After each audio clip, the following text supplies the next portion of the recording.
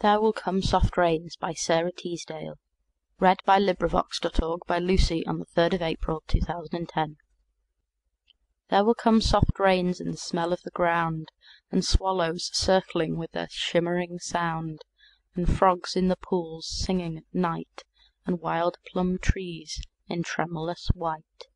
Robins will wear their feathery fire, whistling their whims on a low fence wire.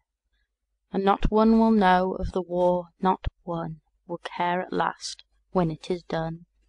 Not one would mind, neither bird nor tree, if mankind perished utterly. And spring herself, when she woke at dawn, would scarcely know that we were gone. End of poem.